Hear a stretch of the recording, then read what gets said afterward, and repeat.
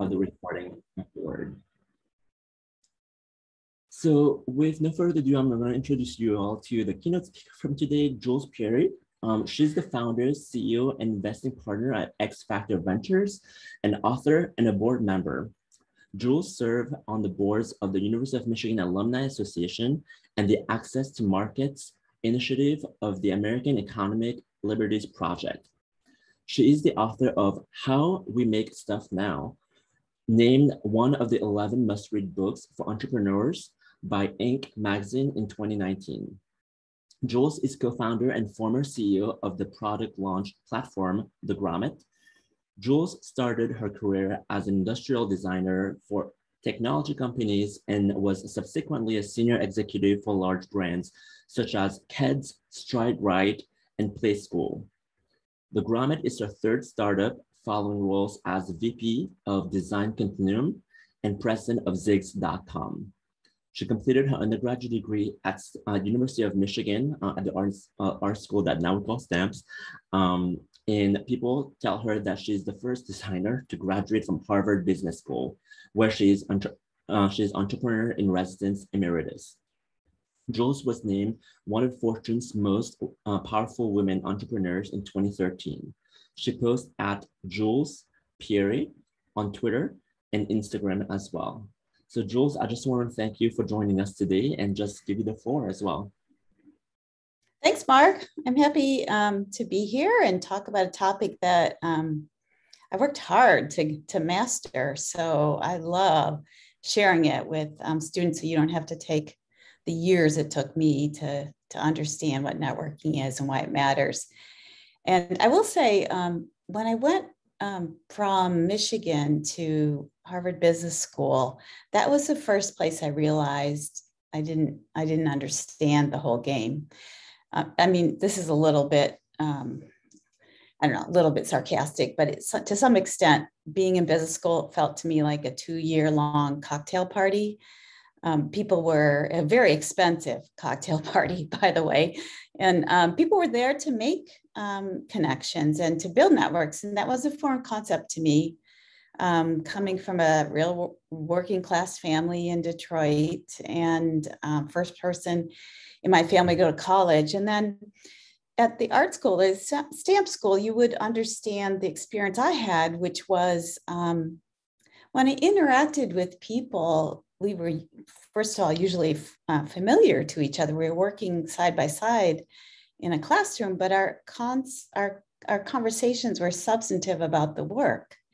And cocktail parties, or what people fear about networking, is that it can feel a little bit like the opposite. But what I hope after I talk here, you'll see is that networking isn't just about events, even though events are a focus.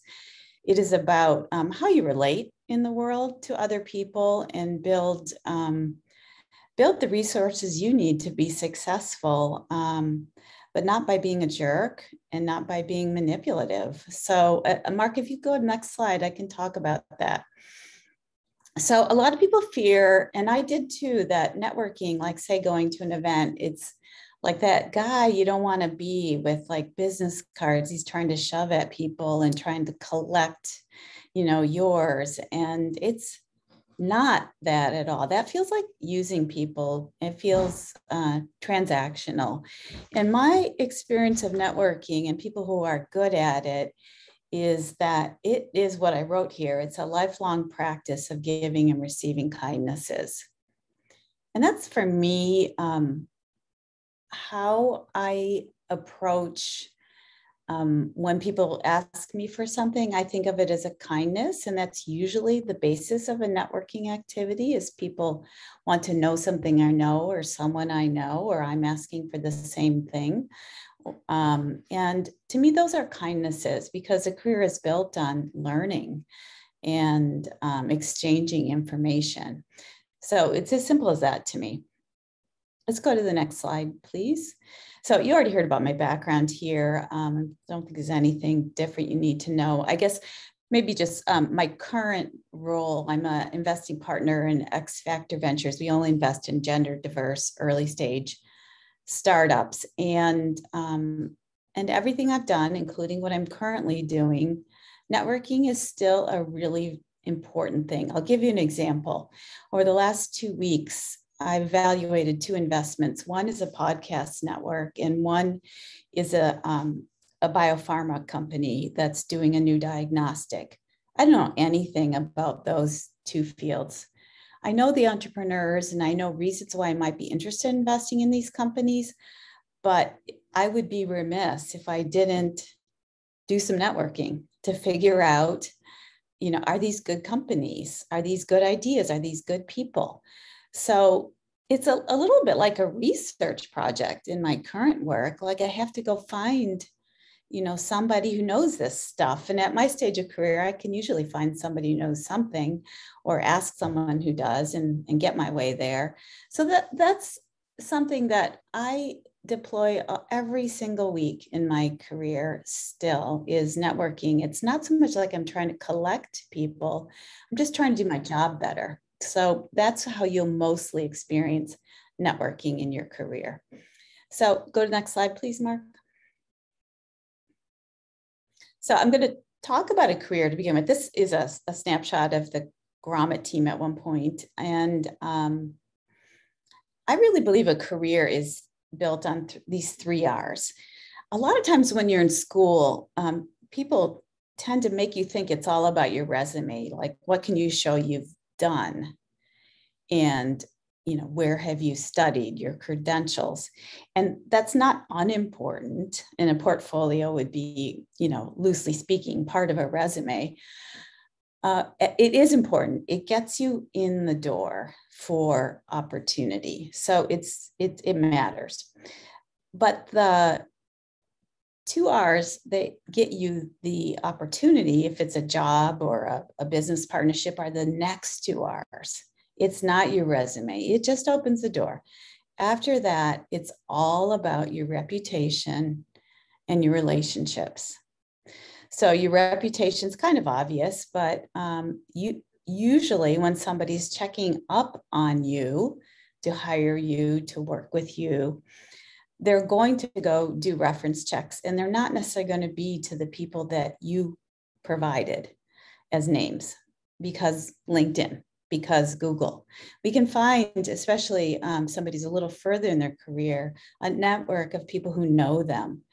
And so your reputation, the people who worked with you who weren't necessarily your best friends or your bosses or the names that you'll give, is really going to matter in a way that wasn't true 20 years ago. It was harder, basically, to find what we call back channel references. So your reputation as a person in whatever your aspirations are, your career, becomes a determinant of whether that offer gets made. Once you're in the door, the relationships you have help you do the job. That's why I call it also, it's like resourcefulness. And I just gave you 2 examples.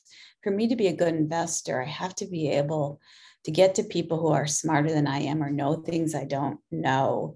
And that's true in every role, in everything you ever do. That Steve Jobs was famous for not sort of figuring out hard problems. Like, he's seen as some kind of savant or genius, but his playbook was, okay, I think this is an interesting problem. He was good at identifying worthy problems to solve, but then he just immediately fan out and go and talk to people to figure out how to solve the problem. So you can imagine that in any career, whether you're an entrepreneur, whether you're an artist, whether you're a designer, that fanning out to figure stuff out will depend on your relationships. So these 3 R's are kind of the foundation of your career. Next slide, please. But I'm going to start talking about one aspect of networking that people most fear, which is an event, which I understand. And that's why, partly why I call this talk Networking for Introverts, because I'm an introvert. All things being equal, I'd rather not go to any events. I mean, it sounds kind of rude, but I like being with one person, or I like being home more than I like going into a room of strangers. And I don't think that's very unusual. I think that's pretty typical, even for some extroverts. It's not necessarily what they want to do. So first of all, when you think about events, this is kind of a cardinal rule for me. I never go to anything that's billed as like networking. Like that's the whole title. It's a networking event. I've been to one or two and they're horrible because you have no commonality with the people in the room. If people are just there to network, there's almost nothing to talk about. So only go to events that interest you. Quite often that means there's a speaker, right? It means that there's something being shared that everyone in the room cares about. So you have immediate context, but it also can be, school events. Like Michigan has amazing alumni events. So the context is really simple. You went to the same school, but that's enough to go into an event and already have a connection. And that makes it all much more comfortable and likely to be worth your time. Now, if I do go to a business event where I'm trying to, or a professional event, let's say, where I'm trying to build my contacts in that area, or just make sure the evening is a good evening, they're usually evenings, I do something I call pregame. So a lot of times, like on Eventbrite, you'll see who's attending. And if that's possible, and I just did it. I just came to an event called Detroit Homecoming. And I studied the 100 attendees ahead of time because I want to take this massive and intimidating event and set my goals so I know what's success. And I set a goal of meeting 2 to 3 people at an event. And if possible, I reach out to them ahead of time. And that's a really winning strategy, because everybody's a little nervous about going to an event. Everybody's a little flattered when somebody says, hey, I noticed you're attending. I'd really like to meet you. I'll be there as well. And you might have done this. You can refer to your LinkedIn if you're on LinkedIn so they can see a picture of you.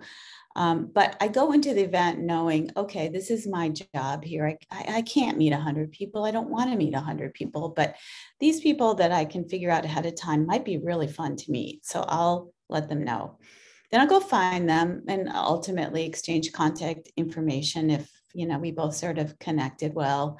And then after that happens, which might be very early in the event, I'll, then kind of relax more essentially and just talk to whoever I want to talk to. May or may not be better than the people I selected right up front, but I've done my job in terms of like knowing who's there and who I could enjoy meeting. And then I'm really, really stickler about follow-up, because it's kind of useless to meet a bunch of people that you can never get in touch with again. So I'll follow up with them by mostly linking into them is the main thing I'll do. So back to that podcast thing that I mentioned, there's a pretty prominent journalist in Boston. Her name's Iris Adler, who was one of my references for this investment.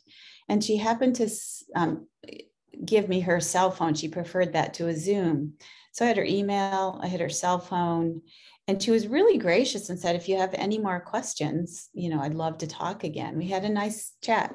So she's in my database now, not just LinkedIn. I actually put her in the database I maintain as well, because her cell phone is not something I'm going to find on LinkedIn. And I can imagine, even just for fun, wanting to talk to her, but, certainly professionally. So I'll follow up with people pretty rigorously, I guess is the best way to put it. Next slide, please. So how do you start? When you're in school, your network's pretty thin. I mean, it just is. You're young. You haven't had a lot of jobs yet, and the jobs you have might not build the network so easily. So while you're in school, though, you have like this golden ticket that you don't, and for about 2 years after you graduate, you have this golden ticket of being a student that you absolutely should use. So you can reach out to people while you're in school. And like I said, as you're an early grad, and just say, hey, I'm building my career, I'm building my network, I'm building my knowledge base. I'd love to chat with you. So use your golden ticket. And so obviously your professors and your fellow students are great people to be, starting to think about staying in touch with. If you were already working, which most of you I assume are not, customers or service providers are in that sort of where are you now? But after you graduate, you'll find that staying in touch with, I stayed in touch with a small number of professors. There weren't that many that I felt like, really knew me or connected with me, but in a stamp school, there were 2 or 3 or 4 that I've always stayed in touch with. One came to my wedding. That's a big deal to me, right? Like I stayed in touch, but your friends' parents could fit in that bill too. They're doing interesting things because they're paying for a Michigan education. They probably have careers that are worth knowing something about. In the case of somebody who's already graduated, former jobs are a great place.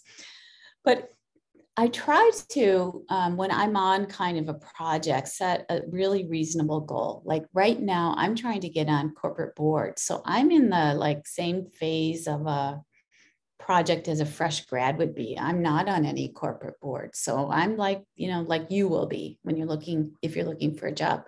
So I set goals. In my case, when I'm working full time, I think 1 meeting a month is all I can handle. If it's in person, but a phone call or a virtual meeting a week is not an unreasonable thing for me to set because I'm building a new network or I'm tapping my network with a request or something I want to do that they don't know I want to do. So I just have to let them know. So set reasonable goals for whatever your project is. Next, please. It's really important to have a great online presence, and it's mostly to just illustrate who you are, how awesome you are, and the basics about you. And ideally, ultimately, you'll get some decent search engine optimization down the road. It won't happen right away, but absolutely mandatory, even if you're, a painting student, is a LinkedIn profile. It should definitely have a good, well, I think I'm going to talk a little bit more about what the profile should have. So I'll hold that. The next things are nice to add are, I would only add the things you enjoy because having a presence in other platforms takes some maintenance. So if you're pretty visual, which I assume all of you are, Instagram is a perfectly credible way for you to let people get to know you. I love using Instagram. I started using it as a CEO because it gave people before they met me a context for who I am. And I'm visual too. So that was kind of an edge for me on Instagram because most CEOs aren't all that visual. So I always felt like, that was a nice addition about Instagram for me. If you're more of a news junkie or just really enjoy the news, I think Twitter's a great place to put in the time to be posting. And then if you love to write a blog, still, even though they're not as popular, or Substack would be a great way to go if writing is what really floats your boat.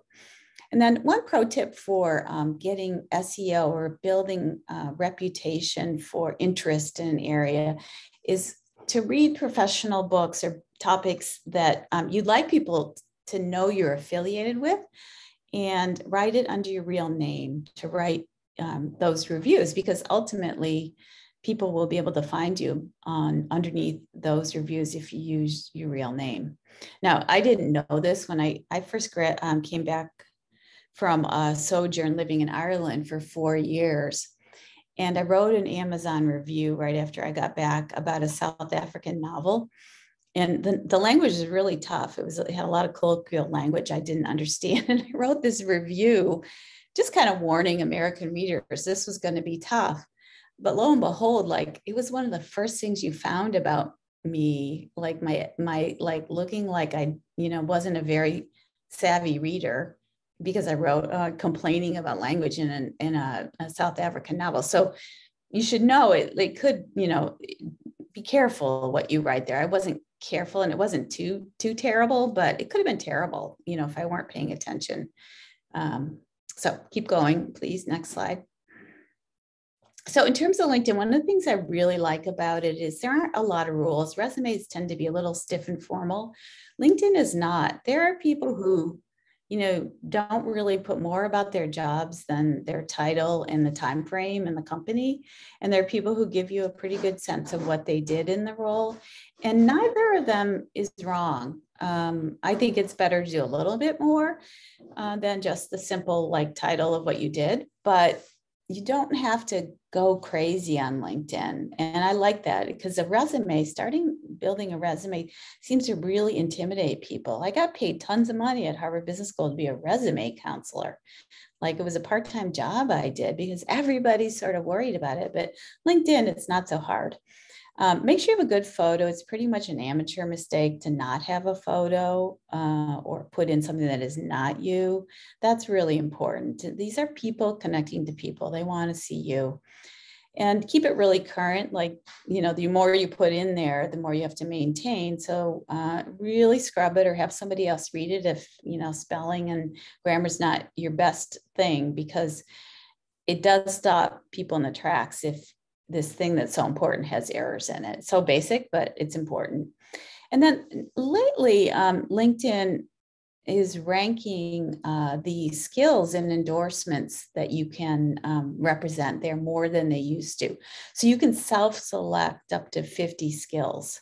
Now, only select what you really can do. And as a student, you might select 10, not 50. But that's a more important thing than I realized. It's a pretty new thing. Consider soliciting endorsements. This is another thing. You can see these sort of, reviews of people that have been solicited. And then verification quizzes. If you're doing, certainly something, anything sort of technical, whether it's, knowing how to use Photoshop or Rhino, or if you're up to speed on user testing or any of the kind of human-computer interaction platforms, those would be good things to take verification quizzes for on LinkedIn, right on LinkedIn. Next slide, please. So its number one use is to search or connect with people. So as I've said, I've used it obviously for your own job search, but for hiring as well. It's, the go-to for all recruiters. And then business development, that means partnerships. And when you're in a project or a job search, it's worth upgrading to the monthly premium level, because you can send messages to people that get, it's very stingy. If you're on the free version, you can send way more messages to people on the premium version. It's a place to be found, obviously. And when you're operating on LinkedIn, it can be a little bit paralyzing to know how to connect to somebody. So I think there's just two simple ways. If you've already met somebody, like if you want to connect to me after this event, you don't need to write a paragraph. You just need to say, I heard you speak. I'd love to be connected. If you met somebody at an event and you think they'll remember your name, you can literally just push the button that says, please connect. Like LinkedIn has a simple way to do that. You don't have to write anything, because they're going to know, that podcast person that I mentioned. I didn't write anything on LinkedIn. I did write her an email to thank her, but on LinkedIn, when I connected her, I didn't say a word. She knew I wanted to connect. But don't invite strangers that way. Don't trawl LinkedIn, finding people you'd like to know and just hit the connect. LinkedIn will, they'll totally encourage you to do this. They'll present, a checkerboard of people. It happens to me every day, and say, please connect. You'd love to connect to these people. And I never do that unless I explain why. And that's okay. You can connect to a stranger you've never met before, but tell them why, because and I'm very, it happens to me every day. People I don't know why they're trying to connect to me, reach out to me. But if somebody takes the time to write 2 or 3 sentences that make sense to me, sure, of course. Okay, next slide, please. Let's say you have ideally had an intro to somebody, or even if you don't, you're trying to reach out to somebody. I'm mainly thinking email here. I want to give you kind of a playbook for how to do that, because that's also kind of paralyzing. Like, you want to have a meeting to discuss their career and understand more about their field, let's say. Next slide, please. Again, this is in context of email. It could be a LinkedIn message as well. First thing is, start with the other person. First sentence, you've got to grab them to know this is not a form letter. This is not something you're sending to somebody else at least not in its entirety, that you thought about them. So make sure the first sentence mentions something. I'll give you an example. When I was running the Grommet, I had somebody who was actually kind of a mini me. She was an industrial design graduate from Savannah College of Art and Design, and she was currently studying for MBA at Simmons College in Boston. And her first sentence was, "I love this post on your blog." And she talked about some specific post. Well, I knew this wasn't a form letter. Like, she had to know my blog existed, and she named the title of the blog. I read the rest of the email, happily, because I knew it was personal. We ended up hiring her. She was a founding team member at Grommet. She started working when she was a student. But it was that first line in that email that opened the door, or maybe wouldn't if she didn't do that. And then use some language that is textured and not super business speak. And I think that creative people are really good at this. It's adjectives, essentially. It's using words that sound human when you're writing sentences. And then this email that I'm talking about is at most 3 paragraphs. It's probably 2 short or 3 short paragraphs. And then after this sort of introduction, here's why I want to talk to you, Mark. It's a clear paragraph about your objective. And then you'll have a link to your profile so the person can sort of check up on you. And then you'll close with a clear ask. So that's super important, because you get kind of a spidey sense when a lot of people reach out to you about who's going to waste your time or take too much time. And when people close with a clear ask, I'm pretty sure they won't. They understand that, like when I'm doing the reference calls, again, back to the investment, I say, I would like 20 minutes of your time. And quite often it's 30, but I don't take an hour. I said 20. And if they want to give me 30, great. But I try to stick to it. And it's like a real pro tip. If you ask someone for 30 minutes and after 20 minutes, you've really kind of asked all your questions and you say, hey, I'm going to give you back 10 minutes. Is that okay with you? Oh my God, you love that person who gave you back 10 minutes. So I used to mentor an entrepreneur, and he'd show up to me personally, and he always did that. He always left early. And I was always happy to meet him because I knew he wouldn't blow my schedule, basically. People care a lot about that. Next slide, please. So let's say you have a project. You're looking for a job. In my case, I might be looking for, like I said, a board role. A partnership has been something I've done a ton in my life, or a hire. These are all projects, networking projects to me. I've got a really important hire. How am I going to find this person? Because I can't just depend on them answering my ads for jobs. So, but let's say this is about you looking for a job. You're going to start working, I call it like a bullseye, working from the outside in. The people on the outside, the people you talk to first, are the people who already know and respect you. Could be your professors, could be parents of your friends, could be people you've worked for in summer jobs, could be your fellow students, but you want them to be hard on you so that when you're talking about yourself, you're crisp and clear, because they already know what's great about you and they're going to help you figure out how to say that. And I still need that in my career. I still need people like in this board search who will kind of beat me up a little bit in a loving way. Not too loving. I want the truth, but it's a different thing for me to present myself as a board member. So I have to practice my story. How do I present myself as a good candidate? So use those people who already know and respect you. You won't be nervous. You'll be relaxed. You'll be open to their feedback. In the middle are the people who can connect you to the opportunities. So that would be your professors, would be the most likely ones. But in your career, that could be investors, could be your friends' friends. Once your LinkedIn network gets bigger, you're going to have a lot of people in that connector state where you want to get to a certain person or company, and you know somebody who knows somebody, that kind of thing. And the last place you go is the target. You want to be ready. You don't want to walk into an interview like practicing your story.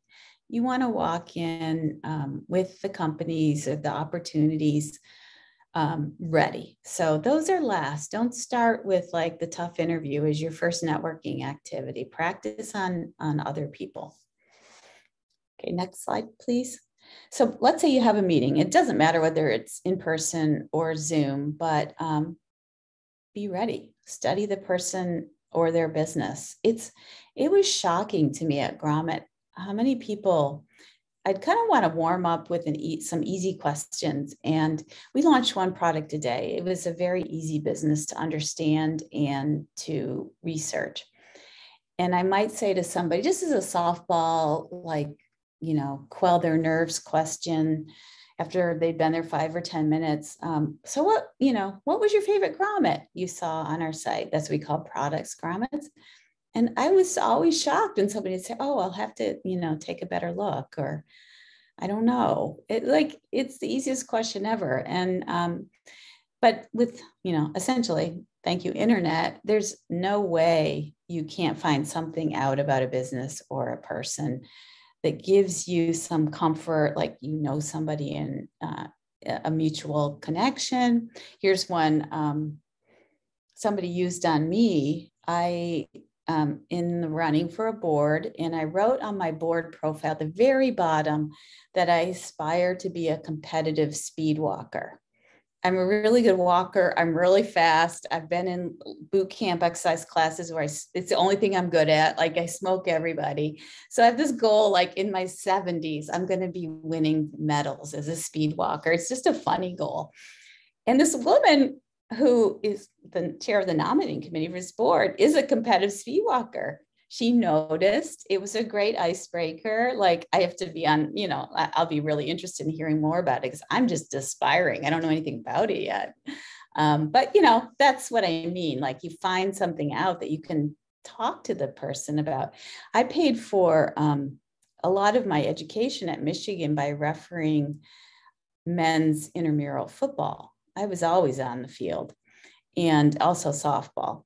And that I threw that in my LinkedIn recently. And I recently had a really important meeting. And that was the thing the guy wanted to talk about first a lot, and it's real. I did it. I'm proud of it. It was hard, so you never know what the person will connect to, but that's your job to find something you can say, like the football or the whatever, when you go into a meeting.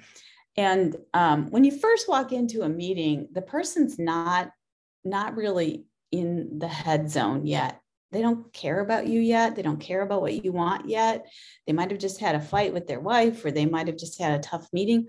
So you want to use those first few minutes kind of in that more casual vein anyway. That's why it's good to have those things. If you sit down all nervous and start asking your tough questions right away, the person's not ready for it. Give them 5 minutes of being a human before they go into something professional. But having said that, it is not an amateur move to bring prepared questions. Like sometimes people, I think, felt like they had to be like Mr. Smooth and have everything in their head. That's hard to do. Like what's on a tablet or on paper, coming in with questions, that's flattering. Same if you're in there in person, or just have the link ready quickly to have a copy of your resume, offer that early in the meeting, because you'd be surprised how many times a person has to go into a recruiting meeting unprepared. Like I'm telling you to be prepared, but sometimes the hiring manager is not very well prepared and they lost track of your resume, and just having it right there, super useful to them, and they appreciate it. It's a good move. And then there's a kind of a pro tip here. Let's say you're on a job search, and again, for some of you, this might not be as relevant, but for maybe the design students, a little more relevant. But bringing a list of companies or people you'd like to be connected to is so helpful, because it essentially boils the ocean for people to focus them. And it gives them a little clear snapshot of what you're interested in. And you're totally allowed to change that list for the next meeting. You don't have to stick to that same list forever. And the list starts out really tiny when you first start. You can only think of 3 companies you're interested in. But you end every meeting saying, who else do you think I should meet? What other companies might be interesting? So that list goes from 2 to 4 after just one meeting, because people get competitive about like wanting to be helpful, and you've given them this excellent prompt to be helpful. So that's a pro tip, and it rarely happens. So if you do that, you'll be distinctive. Next slide, please. So I already mentioned that when you first walk into a meeting, they don't really care yet. So you got to give them a little time to ramp up to care about you. And they don't want to work super hard to solve your problem. So to the extent you can come in, like I said, with companies or questions, it's so much better. I once sent a friend's son to a meeting. He was interested in, I think it was an investment banker I sent him to. So that's a tough character to begin with. And he was so unprepared for the meeting. My friend I sent him to was angry at me. And it was such an unnecessary mistake for him to just he just so easily could have been prepared. So that's what I mean about like coming in with questions. Don't make them solve your problem. And then when you do have an ask, let's say this might be a little further down your career, not so much in job search, make the ask appropriate to the relationship. And this is a pretty sophisticated concept, but let me make it kind of simple. I worked for Meg Whitman, who's really famous now. She ran eBay, she ran Hewlett Packard, Quibi, she ran for governor of California. And I worked for her in 3 different companies before she was famous. They're big jobs. She had big jobs, I had big jobs, but she wasn't famous. So she's probably the most influential person she is the most influential person I've worked for. But I'm surprised when somebody I've just met asks for an introduction to her. I would never in a million years introduce somebody I just met to her. I'm not going to waste her time. I'm going to be really, really careful with how I use the time of the people that I respect and care about. And I'm going to care about new people soon enough, but not brand new people. I've got to know that they have a real reason, that they're not, going to waste her time. Like I mentioned that one person did. So I guess that's what I mean. Like it'd be unlikely that Meg Whitman's the best person for, something that somebody needs when they just met me. That's game day. What do you do afterwards? You had a meeting. You're going to connect on LinkedIn first thing. If you haven't done it before the meeting, before is fine too. Either way, make sure you're connected. And then this is where the rubber meets the road in terms of whether you're going to get a good response after the meeting. Let's say during the meeting, I used to show up at Harvard Business School twice a month and meet with 8 different student teams. And the main thing I could do for those students was introduce them to people that could help them with their business or their career questions.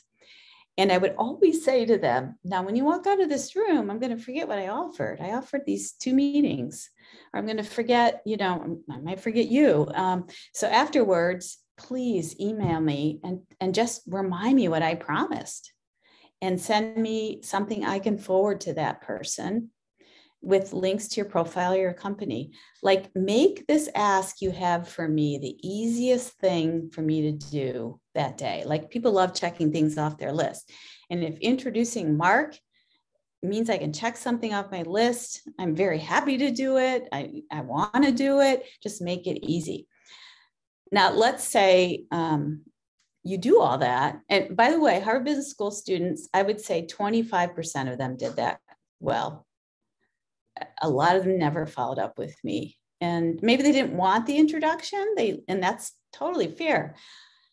But I would tell them, let's say you research the person I offered to introduce you to, and you don't think it's a good idea. Just tell me that.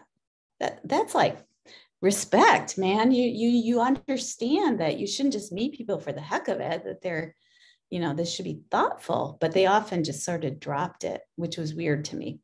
Okay, let's say you do all that and I introduce you and the person that you need to get to doesn't respond. Happens all the time. Happened to me with researching this podcast network. 2 of the 3 people I wanted to talk to got right back to me. 3rd one, nothing. Well, 75% of the time, the reason you get nothing is the person just got busy and your email got pushed down and they forgot to respond. 25% of the time, they don't want to do it. They're not nice people, whatever. But 75% of the time, they really want to do it. So in this case, the third guy, I just said, hey, Charlie, I just resent the exact same email. You don't have to be creative and say something new because you already made a nice email to this person with the original request. You don't have to redo it. Just say, hey, Charlie, I know you probably got busy, so I'm just bringing this up to the top of your email. And he wrote back like people almost always do. Oh, thank you. I forgot, or I wanted to do this. Yes, let's talk. You know, that will happen most of the time. But what I say is ping people. Maybe this was more urgent, so I only gave Charlie about 3 or 4 days. But generally, if it's not too urgent, 10 days in between pings is good. But only do the extra pings twice. After that, they're not interested, or they're just too busy. They're not going to be able to help you. So here's where the richness of your relationships really gets built, though, where the rubber meets the road. Obviously, most of it's in person, working with people who really get to know you. But there's a very broad concept of a network that goes beyond the people who can physically be near frequently, and you want to stay in touch with these people. So here's how I think about that. Next slide, please. Following up. This is over the long haul. You met somebody. It's important. It's a sort of good, better, best strategy here. You met somebody, you've absolutely got to thank them, tell them, you know, whatever I just said, like whatever it is that they offered to do. You've got to do a pretty quick follow-up. In the entrepreneurial world, that's within 24 hours. You should think of it as something you do pretty quickly, though. Again, entrepreneurs is pretty extreme that we move really fast. So 48 is fine, but a week is not fine. If I took time to meet with you, don't take a week to thank me and tell me what I'm supposed to do for you. Better after that is, let's say I introduce you to somebody. Tell me what happened after you met this person. I forget to do this a lot. So it's important to let them know you had the second thing that happened. Maybe they told you to go, you know, read a book, or they told you to go visit a site. Just tell them you did it. You know, it's not always about meeting somebody, but just tell them you did whatever they suggested. Then best is periodic updates about you. You don't need to do this very often, but when somebody's helped you, they love to hear from you, you know, every 6 months, every year. You know, if it's not a close relationship, that's an appropriate period of time to be keeping people in touch. You changed jobs, you moved, something happened, you got promoted, you have a new show coming out, you know, whatever it is. It's a great thing to be able to keep people up to date with updates about you. And then the most outstanding thing you can do, but it's not easy because you have to know the person somewhat, is sending people information that's relevant to them. So I'll give an example of this. I'm doing some work where I live in Boston on trying to build some affordable housing, not me personally, but I'm supporting a project for affordable housing. And there's a city councilor I just met, and I wanted to give her my point of view on the project. And during the meeting, I learned she was unexpectedly from the Upper Peninsula of Michigan. I mean, I was just shocked. She, no idea. I should have known that. That was a miss in my prep for the meeting.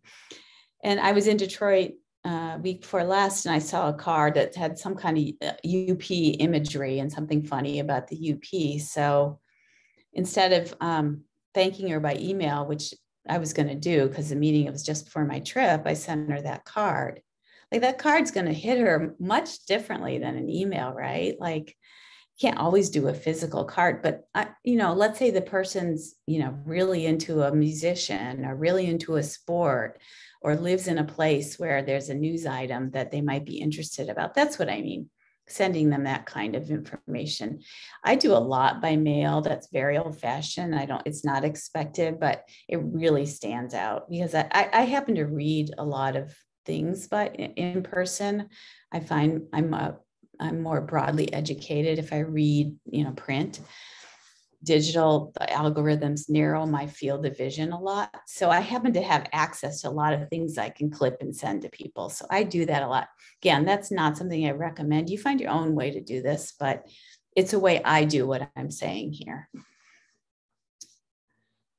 It's really good to develop some kind of tracking tool. What I just described, keeping track of people is really hard. And like in my board search right now, I have a tracking tool. I'm using HubSpot, where I keep track of, who I contacted and when I might need to contact them again.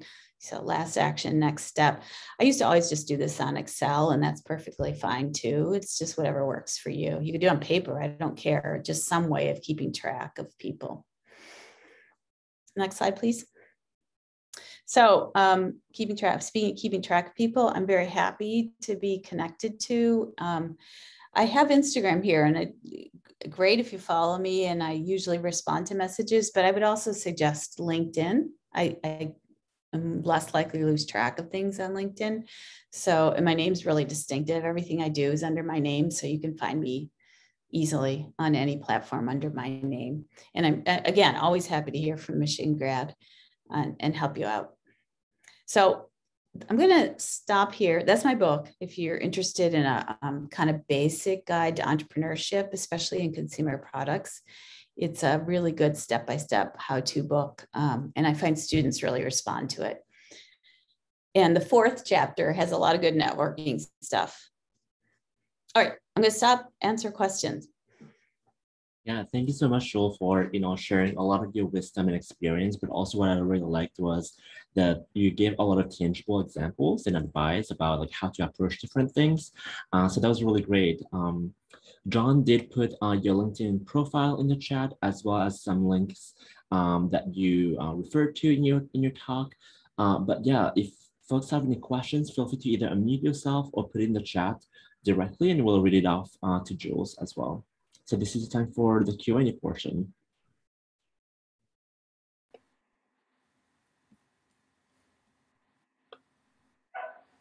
Hi, my name is Selena. So I am actually also thinking about attending a business school. So I want to ask, what inspired you to attend business school, and how is the experience like to have like the art and design training as an undergraduate, then attend the business school? First of all, it's great prep for business school, and it makes you a competitive candidate for business school because you're not going to be dime a dozen. Engineers, bankers, consultants are dime a dozen. Art students, designers are not. But having said that, a lot of business is thinking about kind of a blank screen or a blank slate, trying to solve a problem. And that's what you do every day as a designer or an artist. So the thought process of not being intimidated by those kind of challenges is really, really useful for business and business school. I did it, first of all, I just sort of noticed what I always read as I was growing up. And I always read sort of the culture section. This is when newspapers were more prominent, in the business section. I just always really liked kind of those two halves of my brain, or the feeding those two halves. But then when I got into my career as a designer, again, I'm ancient compared to you guys, and designers weren't really seen as full-fledged business people. When I graduated, we were seen a little bit more like stylists without full business, capabilities. And that really pissed me off. I was angry like within days at my first job when I saw that. And I just had to rectify it by kind of arming myself and, joining the suits and somewhat, with a degree that they would understand. And I wanted to really help the cause of design and business. My whole career has had a center line around creative people, helping them achieve their goals. I was a good designer, but I get more satisfaction out of helping other creative people do great things in business. And so the MBA was kind of like that 1-2 punch, where the creative people I've worked with always love me because I understand their ideas, but I can, make the business people not be totally terrified. Meg Whitman would. I always knew I was like right at the exact juncture of that when Meg Whitman would say to me after a meeting, "Are you smoking dope? Like, you really think we should do this?" I'm like, "Yep." because by the time a creative idea, gets diluted by a corporation, you got to start at an edge. But she trusted me to, start at the edge. Thank you so much for the answer. And I actually look at your personal website. I'm very inspired. I have to admit, like you include a lot of personal things and thoughts. I feel like that's very inspiring. And typically I wouldn't thought about that before, because I think it really kind of gives people more like information about you and how you think. And I think in terms of business, this is how like you connect with people. And thank you so much for that. Right. Sure. And use that when you go into meetings. Like when you're a student, you're sort of like outside the glass looking in, not really sure what professional environments are like, but they're just human beings on the other side. So when somebody walks into a meeting like a fresh grad and can crack a joke or be self-deprecating, it's kind of amazing and wonderful. Most can't. Most people are too nervous to do that if they're really early in their careers. But if you can entertain, amuse, inform the person on their side, they're just a human being. And you have the freshness and what I call fresh eyes that are so valuable. I mean, new employees from anywhere at any stage in their career are really valuable to a company, but fresh grads even more so. I mean, I would have people who are right out of school, like I would talk to them a month or two into the job at Grommet and say, before we corrupt you, like, tell me what you noticed here or what you noticed in the industry or you noticed about, whatever I need to know before you sign up for our way of doing things. Maybe it's not the best way. And so use that and you'll have it every time you start a new job. It's not like that expires, but fresh grads are really wonderful. Yeah, thank you so much, Selena, for prompting this conversation. We have time for maybe one more question, if anybody wants to follow up.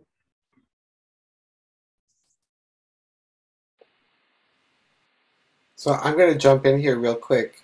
First of all, thank you so much. You're absolutely amazing, and these slides are incredible. And yay, we recorded it for others. But one of the things in career development that I recommend to students is to actually take time between their undergraduate education and their graduate education to become something other than a student. So that they're bringing something to a grad program that actually is based on their experience not being a student.